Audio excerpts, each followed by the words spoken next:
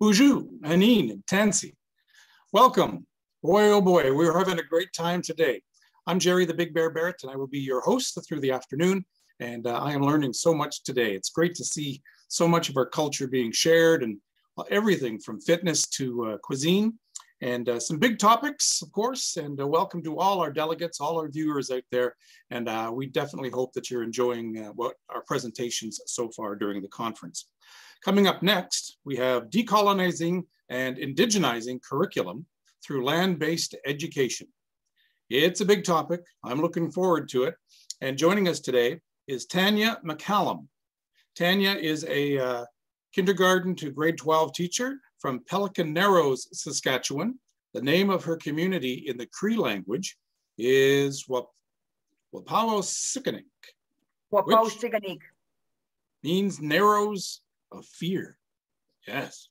She is a proud member of the Peter Ballantine Cree Nation, Treaty 6 territory. Tanya obtained a master's degree in land-based education from the University of Saskatchewan in 2020. In 2007, she graduated with a Bachelor of Education degree from Gabriel Dumont Institute, SUNTEP program, with great distinction and a major in Indigenous Studies. In 1997, she completed certificates in forestry, fisheries, and wildlife, and a diploma in integrated resource management program. She has been busy as a beaver. Please make welcome to our conference, Tanya McCallum. Tanya? Hi, Tanya McCallum ni Sidigason, Wapausiganik utse. Hi, my name is Tanya McCallum. I am from Pelican Narrows, Saskatchewan, which is northern Saskatchewan. I currently work in, I'm a woodland Cree, and I currently work with Plains Cree culture community called Sturgeon Lake Central School, K-12, and it's a First Nation school. And I've been teaching land-based for about 5 years now. Prior to that, I was a math and science teacher at this school. And a lot of my my lessons were already out on the land before I even got the title. And yeah, so that's my intro. If you would like to put on the first slide.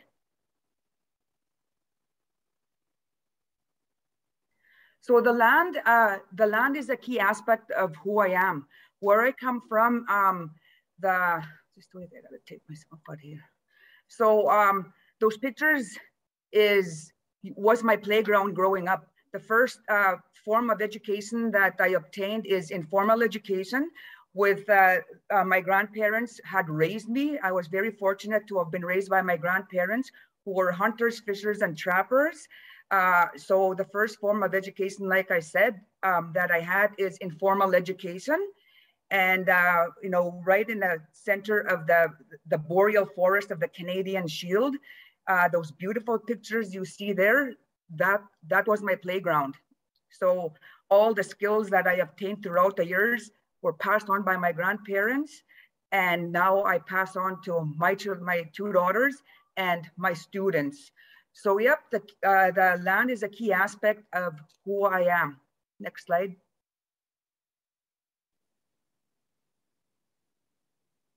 So today I'm going to be talking about decolonizing and indigenizing curriculum, what I've done.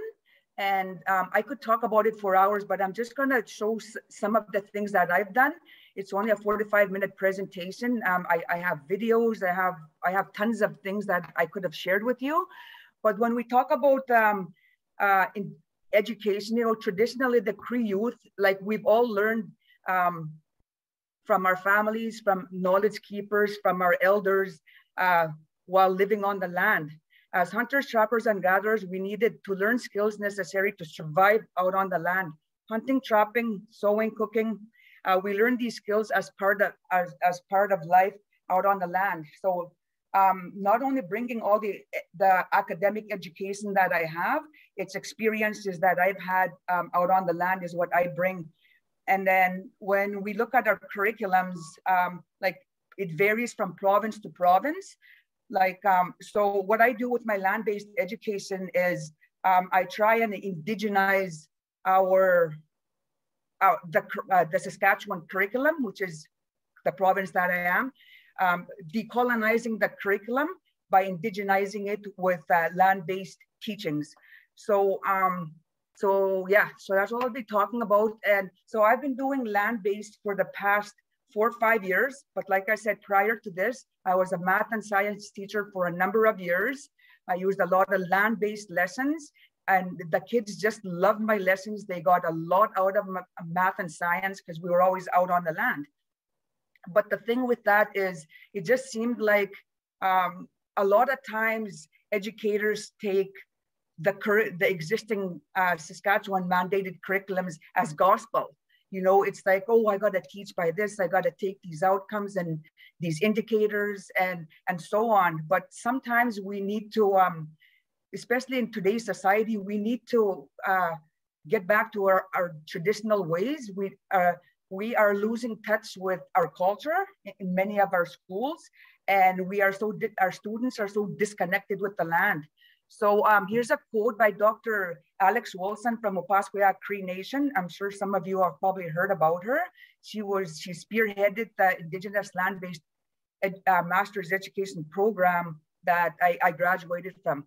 So no matter how dominant an ideology is, there are always other ways of interpreting the world and how we teach from that frame of thought. Colonialism has tried to maintain a singular social order through law and policies, suppressing the Indigenous ways of knowing and connections to the environment. Next slide. So this is my philosophy of education from a land-based point of view.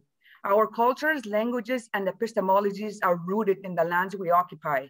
We must take schooling out on the land so that youth can become connected to who they are, while learning every best that education has to offer. All students are unique and each come to school with their own knowledge and skill sets.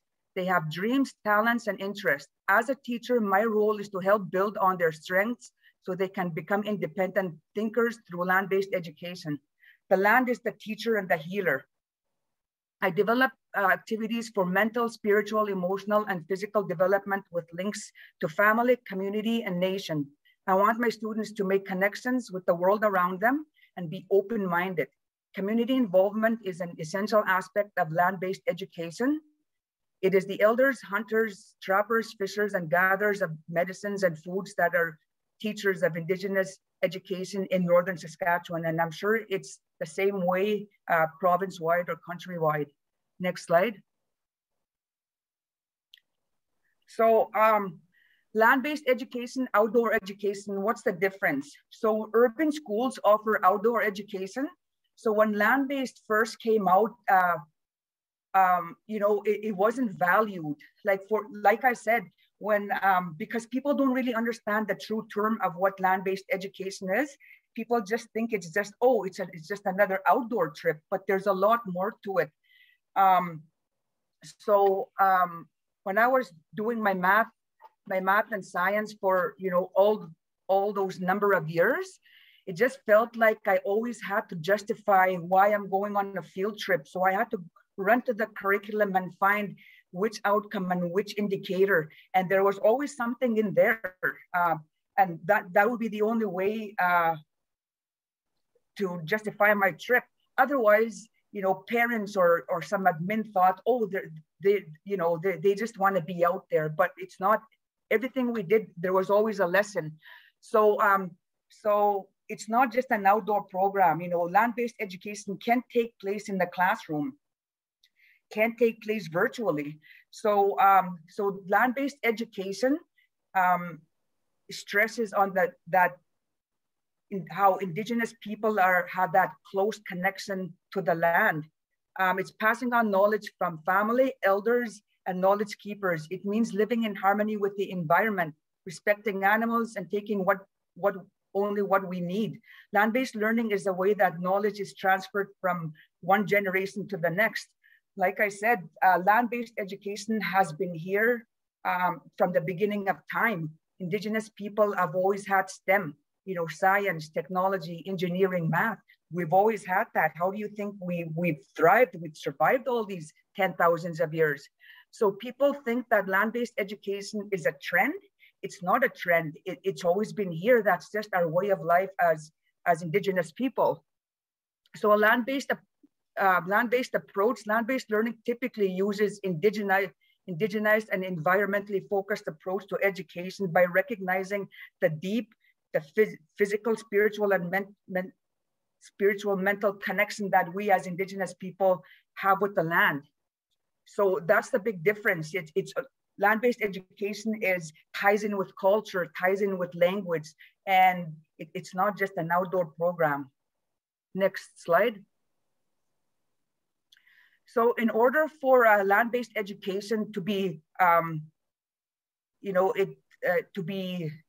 gonna kind of go back again to what I just shared. So it recognizes the strong connection Indigenous people have with the lands and the territories that they occupy. Indigenous people have a profound relationship with the land. It is a model of education that allows students to learn and connect with the land. It is an approach to teaching and learning that relies on the balance of Indigenous ways of knowing and the core school subjects. It allows students an opportunity to develop an interdependent worldview while engaging in activities for mental, spiritual, emotional, and physical growth. Indigenous knowledge is deeply embedded in our worldviews and relationship to the natural world, as well as cultural practices. It is the foundation for cultural identity and language development. It is the key to learning environmental stewardship, sustainable ways of thinking and being. In addition, it responds to the environmental changes and contemporary issues such as climate change and the pandemic that we are facing. Indigenous people have drawn to their traditional knowledges.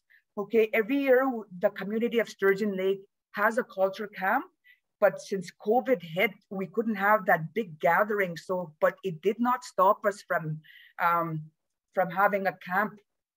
We switched it over to, from a culture camp, we called it Harvest Days. So what we did is we had a bunch of people, we got a bunch of people of the community to go hunt and gather foods. And then we brought them back and we showed that students, we still have our cultural, but we called it Harvest Days. So we prepped all this fish, all this meat, all these berries, all these medicines. And we just got them ready because the pandemic was going to peak.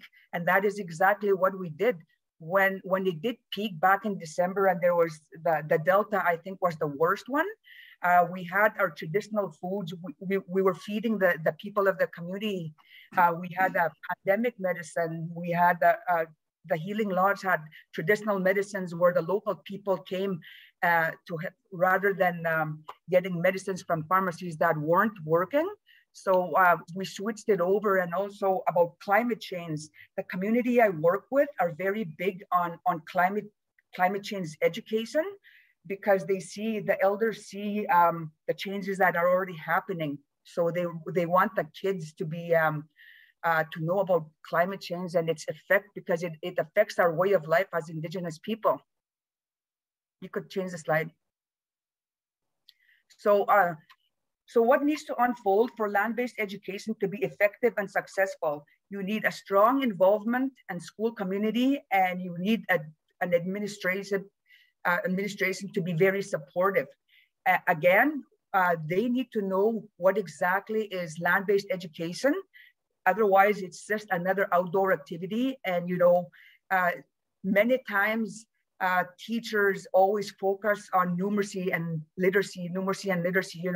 I've had teachers that tell me, well, these 3 kids are weak. I need to bring them up to speed. So no land-based for them today, and that just breaks my heart, because formal education isn't for everybody. And I know math, numeracy, and literacy are important, but those are also skills you can learn out on the land, and the students will probably get more out of learning from the land than they would sitting in a classroom for 7 hours a day. So professional development on the integration of land-based education, PD days, Indigenous materials and resources for teachers. A lot of the things that I use for my teachings is, even if you look around my classroom, I didn't have to go buy these pelts. in the teacher store, I have beehives, I have antlers, I have a lot of things get donated to my classroom, and like jaws of animals or bones, and those are my teaching tools. You know, a lot of my teaching resources come from the land, the medicines we harvest, the trees. I bring a lot of the land into my classroom teachings. So access to land, lakes, rivers, hunting, fishing, and ceremonial sites. So so those are my classrooms.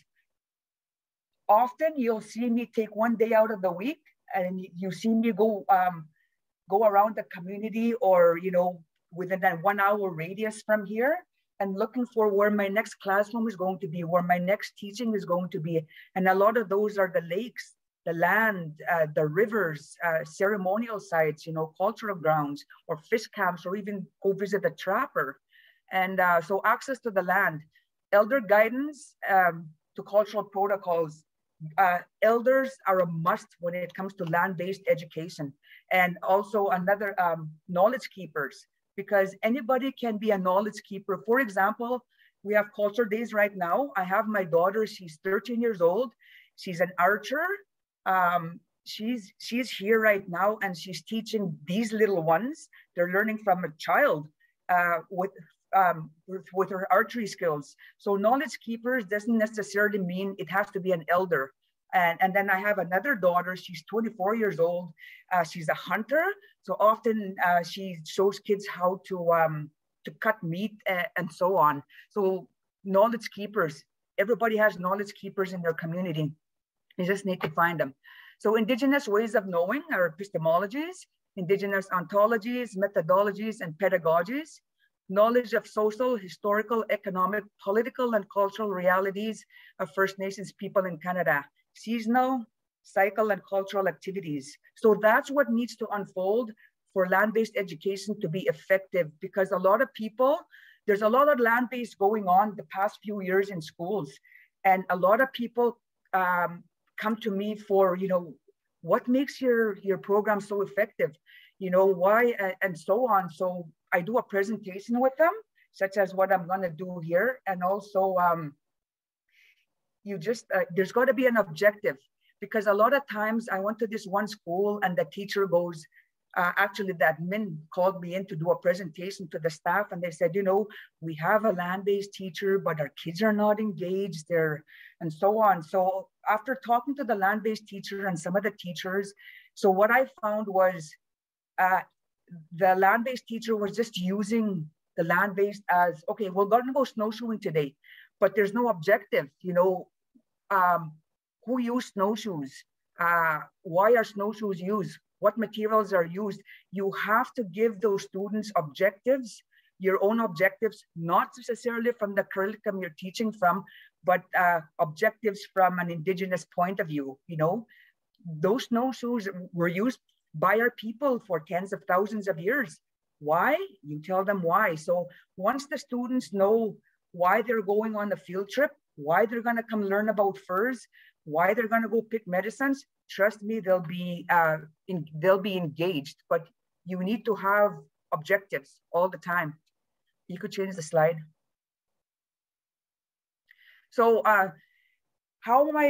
what I do is I look at the curriculums. For example, if you could see, I could show you these here. So how I try to decolonize our curriculum is, our curriculums, our mandated curriculums that we teach, they'll always be here. That's what we're expected to teach. And then, but in a First Nation school, there's ways you can decolonize and indigenize those curriculums.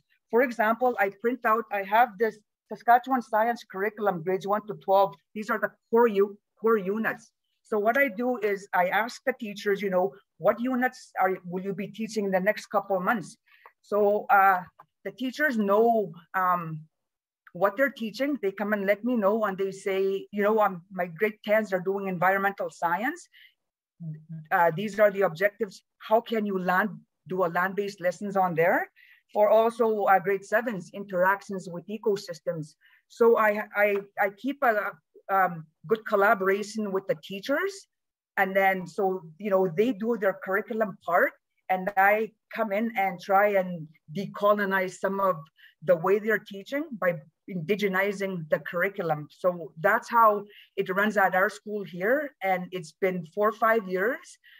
And then another one is the plants. The grade 3 teacher is learning about plants. So she comes to me, and then, so we just planted tobacco. Pretty soon when we're going to start harvesting plants too. So that's how the curriculum and how my year plan works is I have a seasonal year plan. And, because difference in Indigenous country, different seasons comes with different teachings. So I have a seasonal year plan. Sometimes I don't hit everything, just like everybody's year plan from the curriculum. Sometimes, and things are always subject to change.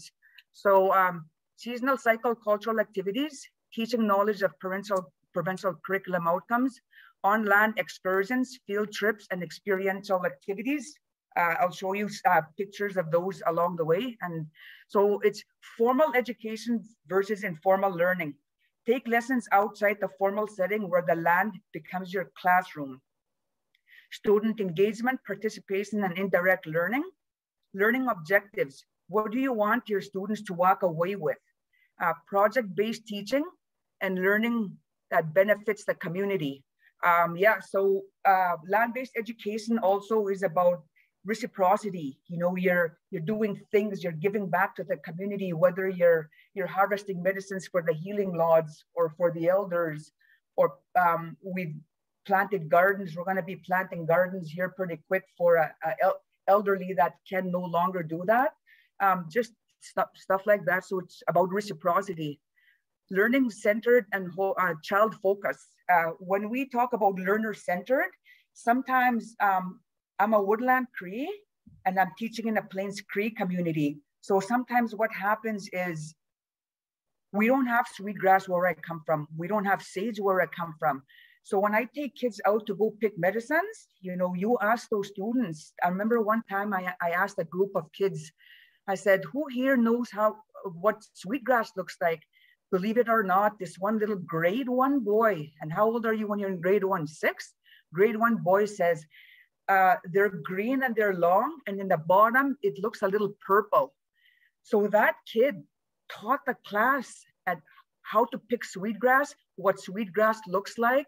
It was unbelievable. So when I talk about learner-centered, get the kids, ask the kids, because the kids know a lot, but they won't say a lot, because with formal education, is the teacher is the center, the teacher is the one that's teaching all the time. Use your students as little teachers, because they bring a lot to school. You just, and it's empowering for them. And build relationship with participants and communities, network and other land-based teachers. The land is a part of who we are. You can change the slide. So with land-based education, there wasn't a lot of outdoor excursions prior to my land-based education, because like I said, a lot of these teachers, not only these, but a lot of teachers, especially the new teachers, when they come out, they think they just have to be in the formal education. That's what they teach us when we graduate from teaching programs, is you got to teach from the curriculum, you got to follow. So it's always formal education, it's always classroom based. But what I found these past few years is take kids out on the land. Like I said, collaborate with what the Cree teacher is teaching, or the language teacher, or the phys ed teacher. So take kids out on the land. Trust me, they'll learn a lot. It's even going for a simple hike. It's not about, when we go for a hike, we're identifying trees. We're talking about medicines. We're talking about taking care of the land and so on. So land-based education can happen both in the classroom, but it's even more effective if you take kids out on the land, and they love it. They love it. I'll be walking down the classroom, and the classroom door is open, and if I stop and say hi to the kids, the first thing they'll say is, hey, where are we going today? What are we learning about? Or they'll say, hey, let's go catch a beaver today, and so on, because they remember those teachings. And another time too, I was this past fall, actually, I went on a field trip with students. And so this kid is in grade 7. So he would have been in grade 2, probably when I started. So I was sitting in the bus with him, and he started talking about, hey, I remember all the trips you took me. And he started naming all the trips and what we did on those trips. And I thought after reflecting on my day, I thought to myself, wow, I wonder if this kid could tell me what he learned in the classroom all those years. But he remembered vividly all the trips, his favorite trips, and what he did on that trips. So, make those trips meaningful for the kids to enjoy themselves. Next slide.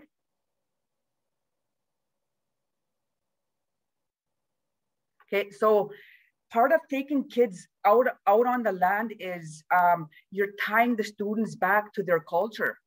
A lot of our kids, sadly, don't know who they are as Plains Cree people, because, well, we all know why, the residential school systems. But I'm not going to waste my time talking about that, because we all know the impact it had and the intergenerational trauma it caused. So part of land-based education is tying those students back to the classroom, and then identity, who they are. So in some of these pictures, you'll see kids cutting meat. We don't only do camps around here. Find other camps that you could take your students to. Do a culture exchange. Go visit a Dene Culture Day. Go Woodland Culture Day. Go and learn about other cultures. Learn from them. Because when I took my master's program, we went and stayed with the Hawaiians. I did an international study. We went 2 weeks. We went and stayed with the indigenous Hawaiians. So we learned about how they decolonized and how they indigenized their program. And then we also went to the Northwest Territories for 2 weeks. We went and stayed with the Denes up there. Again, we learned about their indigenous ways. And so it's all about sharing knowledge. And so culture days, and also elders, bring in elders to teach to the kids, and also take the kids to the elders. Because sometimes when we talk about elders, sometimes elders are reluctant to come to schools, because a lot of our schools are still so like their Western worldviews, just the way they're set up. And sometimes with the residential school systems, thinking about the residential school, sometimes a lot of our elders, the triggers are there, so sometimes it's good to take the kids to the elders. Okay, next slide. So along the way, like the school that I work at, their climate change is a big thing, because like I said, it affects our indigenous, our traditional ways. It's affecting our medicines. If our medicines are sick, then we can't rely on them to get better. If our waters are sick, then we can't eat the fish out of there. If our and so on. Our animals. If our animals, it's science shows that research shows that our animals are being affected by climate change. We have chronic wasting disease. We have tick infestations. We around here this past winter, we had tons and tons of snow, and that a lot of our animals, especially our big game animals, didn't make it. You've seen a lot of dead moose and dead deer, and it's so unfortunate. And that's, with climate change, it's that one extreme weather to the next. And this year it was a really cold winter for us. The snow was very deep. It was hard for the animals to forage and to get around. So they died of starvation. And so with land-based education, it raises environmental awareness, educate the students about resource extraction, renewable, what's renewable and what's non-renewable resources, pollution, reduce, reuse, recycle. You know, when I used to teach my science class with the middle years, we always visited our landfill, you know, our local landfill, our city landfill, not just to visit it, but what kind of garbage we generate. You know, do we need to be using so much styrofoam? Do we need to be, reusing, recycling stuff? You know, go visit Sarcan, and so on. So with my land-based program, I notice, you'll see kids starting to pick up garbage, or I'll give you an example. This one time I took kids, when we started ice fishing, these kids have never ice fished, let alone set a net out on the lake. So anyway, we started ice fishing, and again, these boys were in grade 1 or grade 2 at the time, these two little boys. So we started pulling out the fish. Oh, did they ever enjoy themselves? And then they said, and then I heard that one little boy talking to that other little boy, and he's like, Skylar, he said, I'm never gonna pee in the water again. And then I looked at him and I said, Blake, why not? Because there's fish in there. There's little critters there that, because I do aquatic diversity too, because there's little critters in there that the fish eat. And if you pee in there or throw garbage, then it's not good for the fish. You know, that's what land-based education is about, you know, environmental stewardship, so that, you know, get them while they're young. Next slide. So utilize your elders. Utilize your elders, invite elders, take your students to elders. I've already said that. Their traditional knowledge has a role with land-based education. The knowledge keepers have a lifetime of experience living close to the land. Okay, when I take kids to go talk to an elder, like I said, give those kids an objective. Guide them as to what they want, what kind of knowledge they want from those elders. And what I always tell my students is, my land-based kids is, or even my children is, when you start listening to, say you're listening to an elder that's 75 years old, so that's 75 years of knowledge. When that elder starts talking about their grandfather, you're adding another 7 years, that's 140 years of knowledge. When they start talking about their grandfather, their chapan, their great-great-grandfather, that's like 500 years of knowledge. So they're a library, really. You know, there's a lot of history that goes on there. So our children need to know that they carry a whole lot of knowledge, especially when they start going down their genealogy, what their great-great-grandfather taught them. That's knowledge from 500 years ago. They could easily access that historical knowledge by visiting an elder without having to go to the internet or to the library, researching tons of books. So a lifetime of education, elders are very valuable. Learning from the land gives the students the opportunity to connect and strengthen relationships, the elders and other knowledge keepers of the community. So bring elders in. Yeah, I could talk a lot about that from my own experience of, for example, I'm gonna talk about when I first started teaching, I wanted to indigenize my social studies. So so I picked the first unit I was gonna take for the Saskatchewan curriculum, and it was interactions, interdependent. It was interdependence, and it was a long unit. And so it's like, okay, I am not gonna wait till my students are in university to learn about who they are. I'm gonna indigenize the social studies curriculum. And you know what? I was so shocked when a group of us were talking, and at the time, my first principal when I started teaching was a non-Indigenous man, an older man. And he heard us talking, and then I mentioned to the other teacher, I said, you know, do you have to take what you're teaching from the curriculum as gospel? Like, can you switch it up a bit? Right away, that principal approached me and he said, of course you have to take it as gospel. That's what we're paying you for, is to teach from that curriculum. So I was just blown away. So I was like, okay. So anyway, I wasn't going to listen to him anyway. I was still going to teach from the curriculum, but I was going to indigenize it. So I went to the library and I did my research, and I seen that principal walk by me a couple times, just like, you know, it's like he was spying on me. So anyway, I got my unit ready. And then, so anyway, I started teaching. I had a big class. They were grade 6s. And I started my unit my very first day. And I remember pulling out a big book. I had a big book like this titled Before the White Man. And you know what? As soon as I read that title, Before the White Man, who walks into my classroom? The non-Indigenous principal. Wow, did I ever switch gears on what I was going to talk about? He did not want me teaching Indigenous history. I thought to I went home that day and I thought, in this day and age, I could not believe it.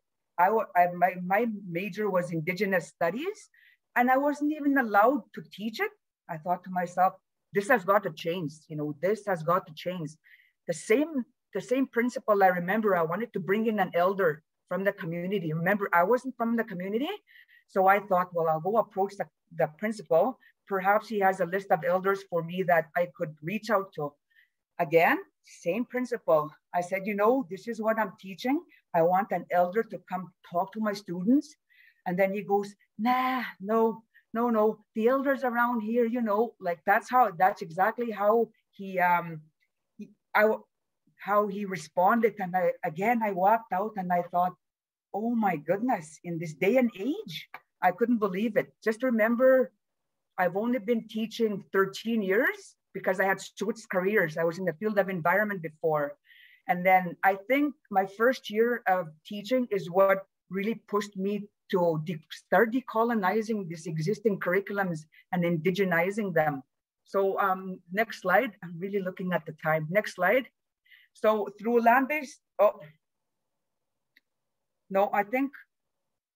so through land-based education, we can indigenize our existing curriculums. So these are some of the textbooks that our teachers use. And what I find with these textbooks is, so the province of Saskatchewan, you know, we've come a long ways trying to indigenize our curriculums, but we're not doing enough. You know, I find I taught science to grade 6, 7, and 8. I was the specialized teacher in science. So what are the 3 textbooks that I use? So at the beginning of each chapter, there's a little bio of an elder talking about the upcoming unit, the Indigenous worldview of the upcoming unit. And then that was it. So that wasn't a whole lot. So indigenizing these existing curriculums is a must when it comes to land-based education, and you could do it through land-based education. Next slide. So some of the things so how do we fit land-based education into our existing curriculums? So so the first one is analyze natural factors and human practices that affect productivity, marine and freshwater environments. This is kind of messed up here. So examine the ways in which First Nations and Métis people traditionally valued, depended on, and cared for aquatic wildlife and plants. So if you go to the next slide.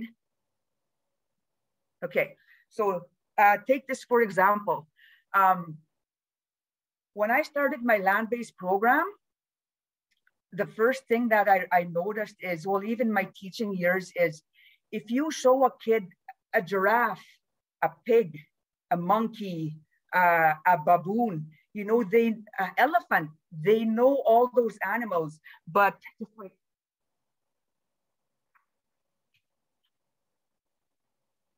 if you start, the minute I showed the kids what this is or what a bear is, not a clue.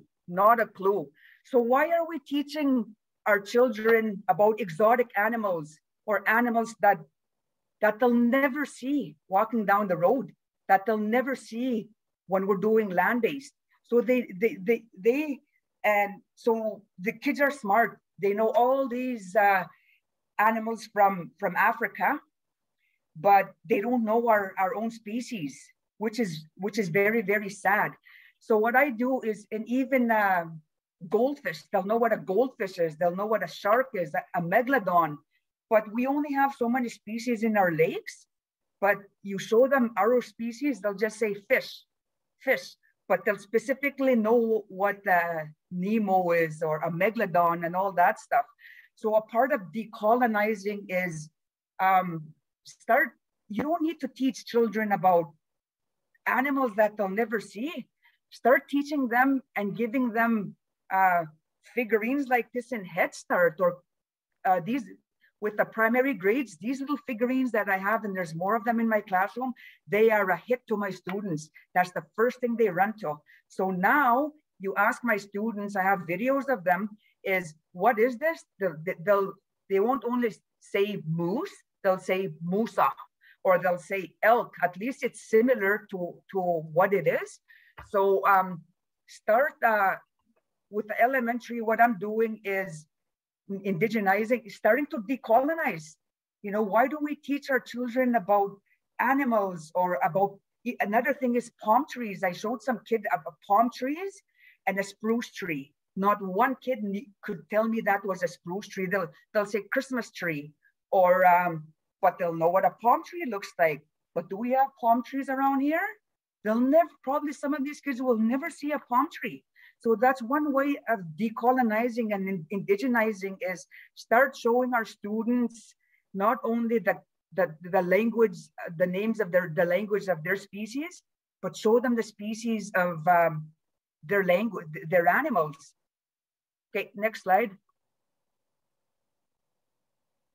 Like right here, I have cards of, so what I did is I took a bunch of pictures. So a bear, muska, you know, walleye, ugao, skunk, sigak. And then trust me that those kids will pick up that language, beaver, amisk. And then, so you use those terms all the time. You'll say bear, muska. And then, so they'll start, you know, recognizing one of the kids. Okay, I'll tell you another one. There's these two boys. They're special ed, you know, academically behind. So they always come to my land-based education program. So this one, they just recently, the spec ed teacher came and borrowed some mitts and stuff, because they were taking these kids out on the land to cut wood. So, but prior to that, I had done a few lessons on the beaver. So that spec of those two boys come in here, and then they says, "Hey, I seen a beaver today." And the spec ed teacher goes, "Are you sure that was a beaver?" "Yeah, it was a beaver." And he even pointed at the picture. And then, so they see it already there. That kid is recognizing the animal that just crossed the road, or the coyote that comes hanging around here. So it's time we start decolonizing in the primary years and start teaching our kids what's native around their territory. And in that chat, somebody said, even with trees, we only have 3 types of coniferous trees where I am: the black spruce, the white spruce, and the pine, you know?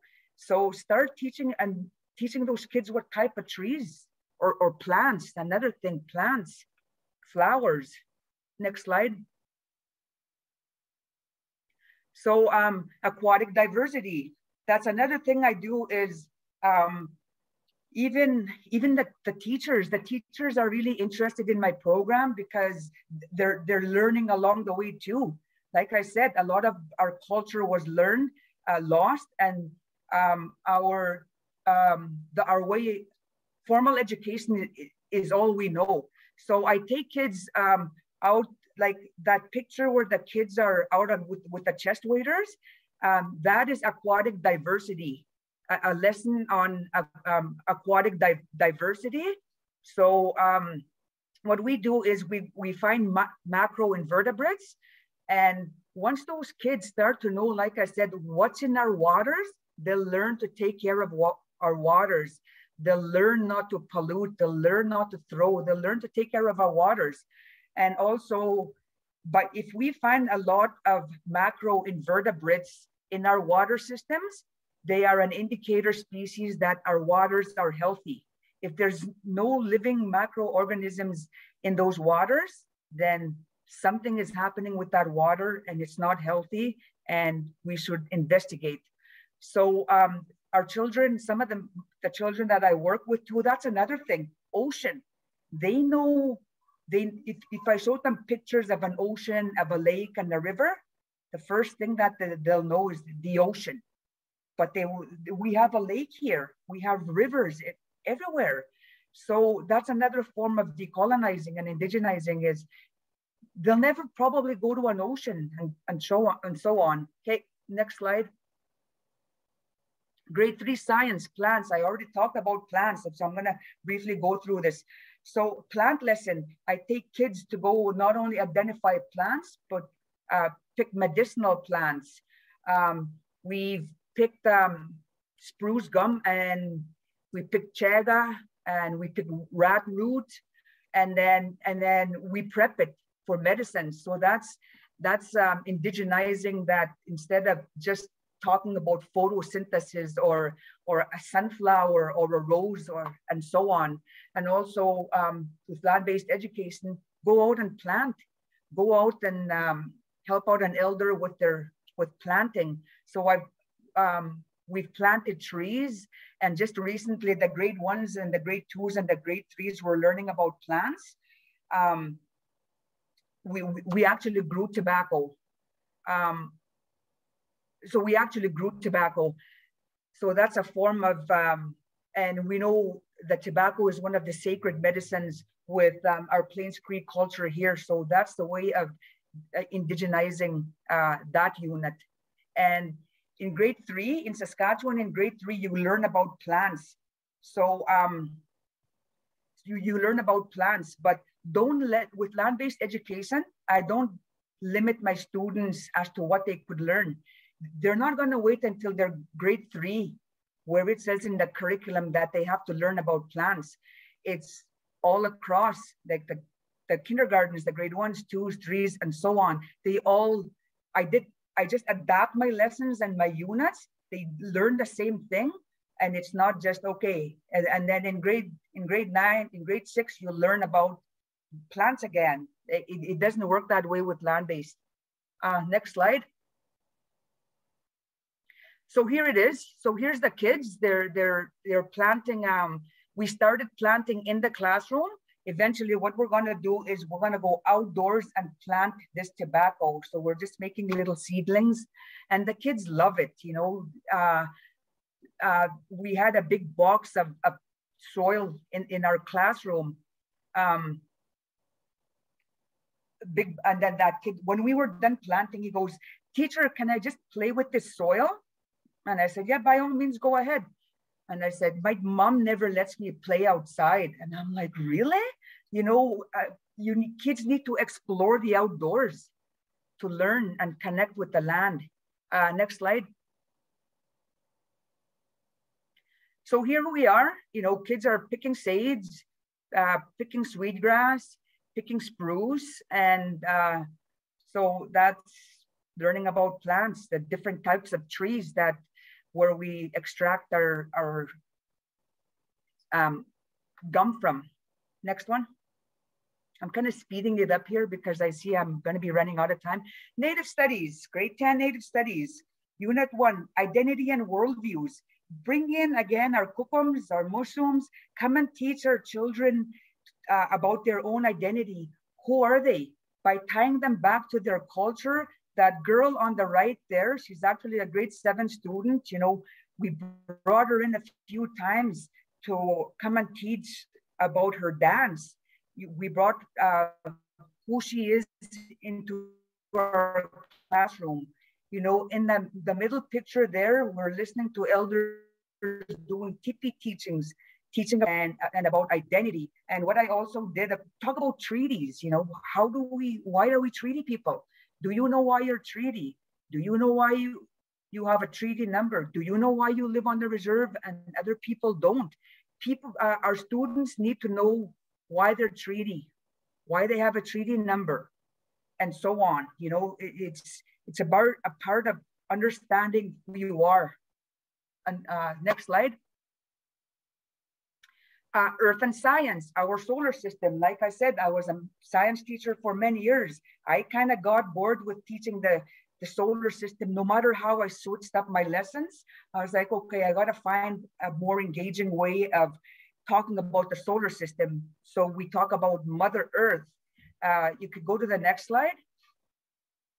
So this guy here, I'm pretty sure you guys know who he is. His name is Wilfred Buck.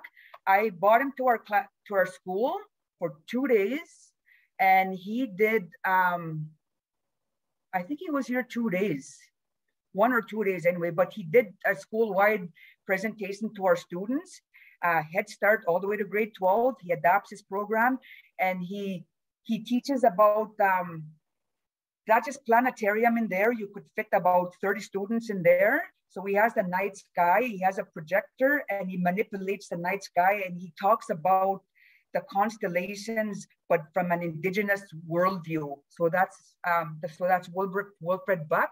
He's a very busy guy. If you want to book him, he's out of Winnipeg, and you have to book him ahead of time. We couldn't get him for this culture camp, so we have to book him for September. But again, you know, teaching about the solar system, our indigenous ways of thinking, our epistemologies. Next one. And this one is, okay, if you go to the next slide, ecosystems. Here's another good one. Go to the next slide. If we talk about interactions within ecosystems, so this is a very good way of teaching about ecosystems, how important our ecosystems are.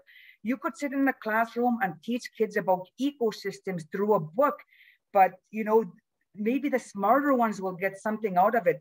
But what I do when we talk about habitats and ecosystems and interactions within ecosystems is I took this grade out, and then I gave them a picture of the forest food web, the Plains Cree food web, you know, whether it's a coyote, it's an eagle, it's a snake, and so on. So they each had a picture. And then one kid went around with that rope. Okay, what does an eagle eat? Well, it eats this, okay? And then what does a rabbit eat? Well, a rabbit eats this, and so on. Pretty soon they made a web, okay? And then we start talking about, okay, so what happens if all the eagles are gone? What happens if all the coyotes are gone? So those specific species, that one kid will drop that species and go aside. Then the next one, and then the next one. Pretty soon, all that rope is on the ground, and the food web collapses.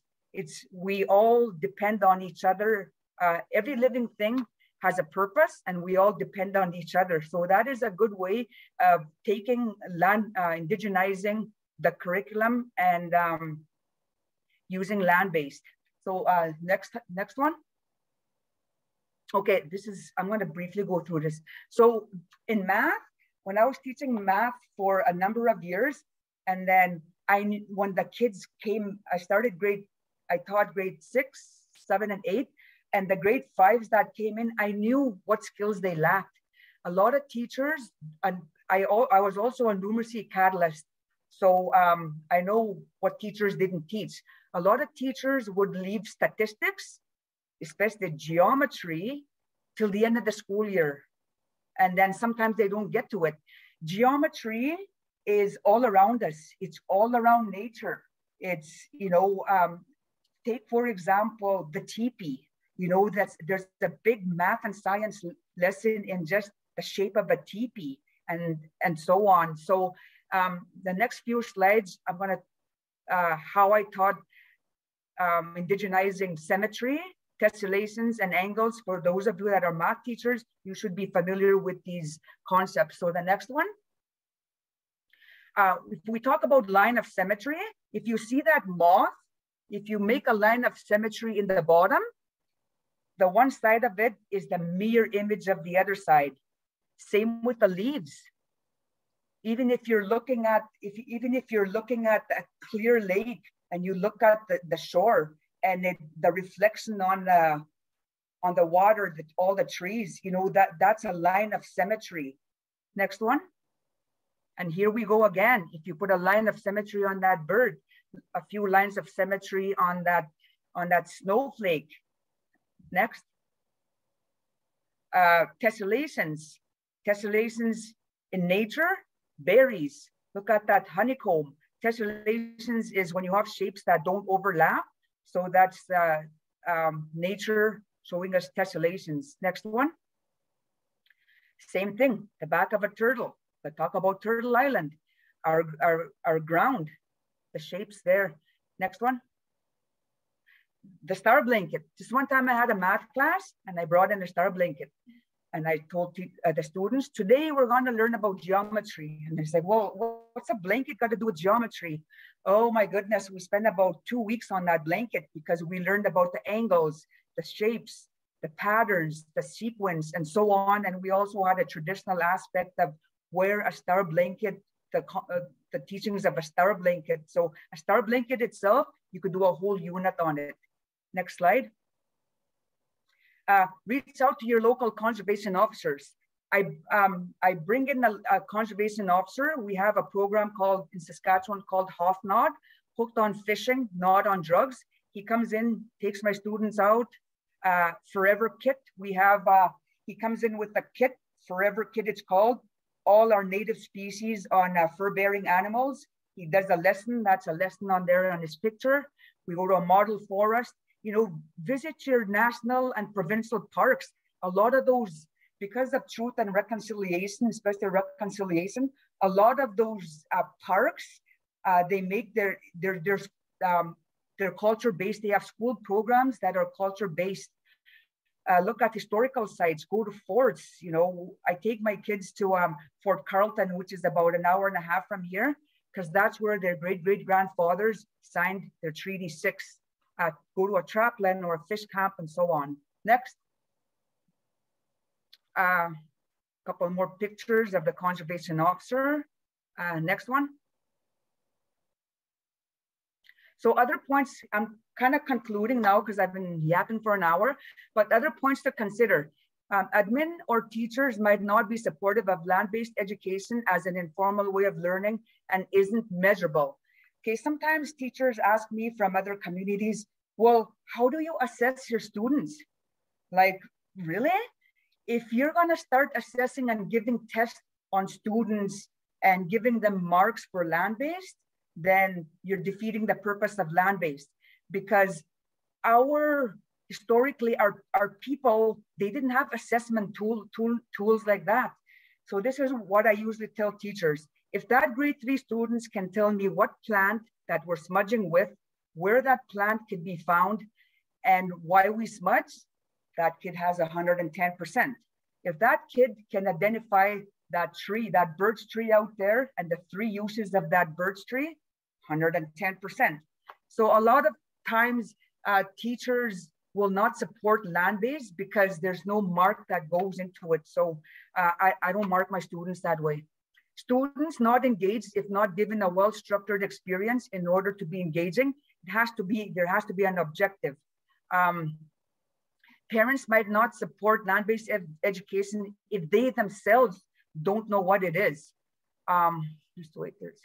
So infrastructure, know what's around you, know where your lakes are. Is there a culture ground? Is there a culture ground nearby? Is there a community nearby I can go visit? Is there a different culture? Like with us, we have the Dakotas about 20 minutes from here. We have Woodland Cree half an hour from here, and we're Plains Cree. So it's diverse, you know what's there. And your lakes, is there a historical circle? Is there, and so on. So our students need to know our animal species. I already talked about that. They also need to know the land they come from, the geography of their land. They need to know the history of their land, because Sturgeon Lake wasn't just Sturgeon Lake. Sturgeon Lake came to be for a reason. So you need to teach your kids about the history of the land that they live on. Next slide. So with land-based education, the seven teachings that your students will learn without even knowing that they're learning is love, truth, honesty, courage, respect, and humility. Unbelievable how those kids learn those concepts without giving them a pen and a paper or giving them on a test. Next. So in closing, research shows that learning in an outdoor environment has mental health benefits, improves understanding for active learners. It provides an opportunity for students to be good stewards of the land. In conclusion, and I'd like to stress this, land-based education learning has been here for thousands, tens of thousands of years. Indigenous people have always had STEM, science, technology, engineering, and math. How do you think our people continue to thrive?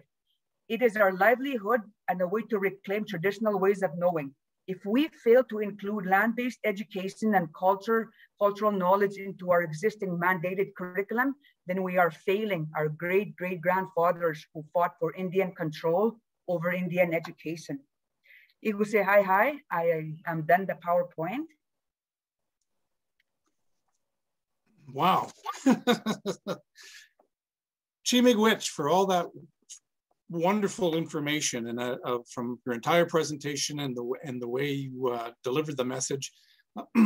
One word comes to mind to me, and that is passionate. You are so passionate about the Indigenous land-based learning curriculum. So thank you so much for that. I also want to acknowledge, because we're running out of time on this session, Carla, Pam, Sarah, and Mary, they all had wonderful points in the chat room there with questions and comments. They basically say you're amazing, and they would like to see more land-based curriculum used in the classrooms to replace the primary curriculums that are out there. So thank you for that. And Sarah, presentations will be available for later viewing. We just have to process it, record it, and then put it all together so you can come back to this platform site and be able to click on and listen to Tanya's presentation over and over and over again, and make many notes. It's terrific. So Tanya, thank you so much for your time. And we're gonna move on to our word this time. Our play to win code word is change. Like the changing environment. Change is the code word this time. So thank you so much for participating in this one. And our next presentation is community-based STEM curriculum. So we're going to move on to that, take a quick break, and we'll be back with more here in our land-based learning gathering. Miigwech.